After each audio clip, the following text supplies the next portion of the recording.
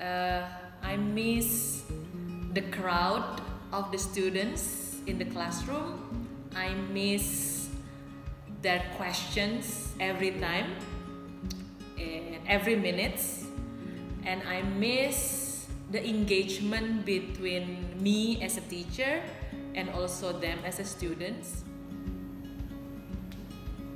What I miss is interacting with my students in the lab, exploring new things and doing experiments.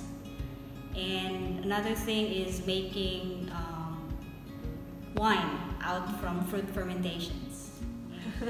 For me, what I missed is when the kids call me, Miss Eka, can you help me? Can you help me here?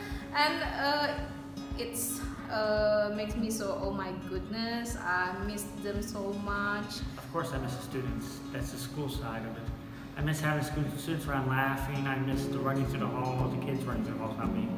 I miss a lot of the energy the kids bring to school. I miss the students. I miss all the kids are running and chasing their friends, coming into my office saying good morning, Miss Windry, or just want to chat with me when they are not in the classroom. That's what I miss most.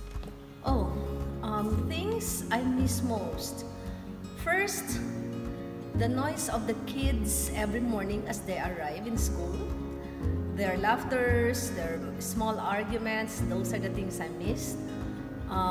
The noise of the teachers every time they plan for events. Independence Day celebration is fast approaching, and this year we're going to celebrate it differently.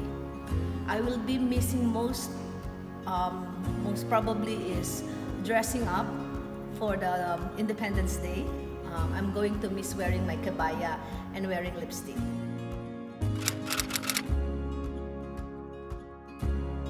For my students, stay safe wherever you are right now.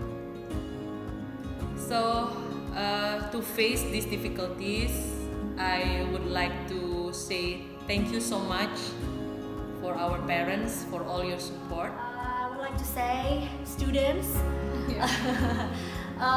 stay healthy and stay happy, and don't get discouraged because of this, because we are still supporting you from here, from our own places, and I hope that we can, of course, get the normal school days, just like before. And thank you so much, parents, because without you, this home-based learning program, it can't be done without you. I know all the students also having difficulties in learning